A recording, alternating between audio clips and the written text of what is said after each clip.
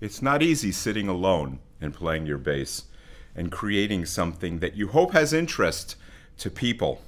I'm Jeff Berlin. I'm here for the Thomann BassDay III here in Germany, and I was asked to do a little video and talk a little bit with you if you're interested about bass, about my bass guitar, and I thought I would include concepts for you to practice, because my greatest interest is that everybody that plays a bass gets better. It's the one dedication that I have that is not internal, that I look for my own improvement, but it's something I want people to do. So to start out, I'll talk about my Cort bass, which I'm very proud of. I have a saying, and I believe this firmly, that this bass is the best passive 4-string bass built since the 1962 jazz bass that Fender released.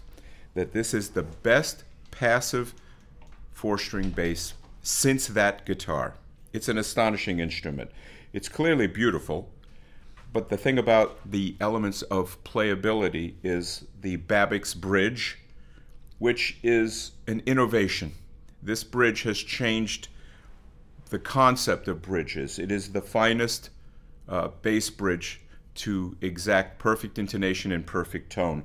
I use my my Bartolini pickups, which I've been using since 1975. I'm very loyal to companies. And Cort has built a very, I would call it a playable guitar, because if you watched when I played at the beginning, I don't like to play hard. I think is kind of unnecessary, whereas you can get the same effect by turning up your amp.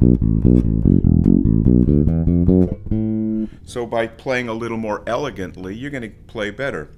So this is my Cort bass. I could not be happier with any bass guitar than this bass. But ultimately, it's not the bass that makes the good musician, it's the player. So here is something to mention that you may find interesting, and I hope that you'll think about these things. There's only 2 ways to learn how to play. Only. One is autodidactic, which is self-taught, and the other is trained in music. Why only music? Because musical content is something that most bass players can't find on their own. And if you can't find it on your own, then finding a teacher or a location, a school, where they only teach music will make you better musicians. I've been doing a lot of clinics here in Germany, and I've noticed something in the common family of bass players. Bass players here in Germany, I've seen this in America too, by the way, don't know the names of the notes on their neck. Meaning they don't know where their fingers are going and why. So a lot of bass players here will listen to music and imitate what they hear. And imitation is the self-taught autodidactic way. I recommend that you find a teacher that only teaches music and nothing else, because if you do that, you're going to learn how your bass works. Here's an exercise for you. For me, if I can teach myself a bass being autodidactic, I can look for a teacher who can teach me musical content. and I'll give you a little example of an exercise that you should try. First of all, as a general rule, I believe that nobody needs technique exercises. Slap is something you can learn on your own. Every great slapper learned slap on their own. They didn't go to a school and they weren't taught it on the internet. Plucking is something that requires a little more attention, and hand position requires a little more attention. And after that, your technique lessons are done, because then all that's left is music. So if you see my left hand, because I'm a conventional bass player, if you're a lefty, look at the right hand and make a letter C out of your hand, and then put that C here. And when you do this, you'll notice that this gives me chance to play the bass very efficiently, where a lot of bass players play. You'll notice that this is a little less efficient. You follow? It doesn't matter about style or rock or blues or what you love. It matters that this, even this,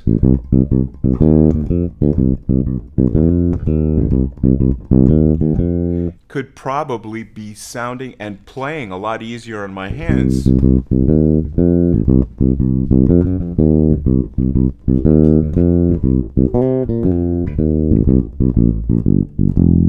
So that would be a good lesson in terms of technique, because if you do that, the notes will speak.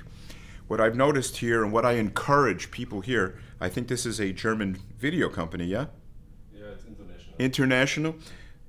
Everybody watching this will benefit from separating, learning how to play and playing. That is, you learn one way and you play in another. You learn out of time, you learn the notes, and then you play as you get better. Often today music is combined, and I feel this is a mistake, because you don't need lessons in performance or time in the sense of groove. You don't need groove lessons. You don't need heart emotional lessons. You don't need to play with feeling and being taught this, because everybody plays with feeling. You bought a bass, you have feeling. You want to play with feeling. It's easy. You play because you mean it. I mean this. Am I playing with feeling? Yes. So feeling is because I believe it. You don't need lessons in these things. You need lessons to know where to put the fingers. So let's take inversions. Inversions of bass. I have a gentleman behind the camera helping me out, and I'm a casual guy, so I don't mind talking to anybody off camera. Hi guys, how's everybody? Good to see you. So here are C, E, G, B. And of course you'll understand the inversion part, which is starting on the third, and then start on the fifth, and then start on the seventh. Is this art? No. Is this usable on a gig? No. You don't combine the two principles. You separate them as far apart as you can, and you learn each principle separately. Gigs are taught autodidactically. Gigs are not necessary to teach, or how to play on a gig in a school or in a lesson. You don't need to pay for that. You need to know where to put the fingers. So here's, and if you want to keep going up, then start on a C and go down.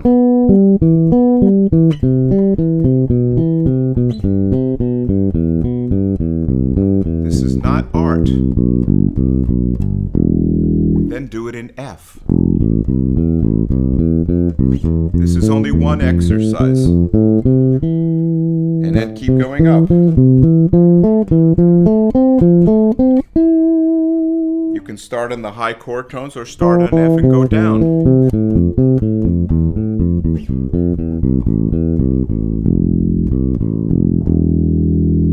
Or if you can't go up the neck, stay in the first 4 or 5 frets.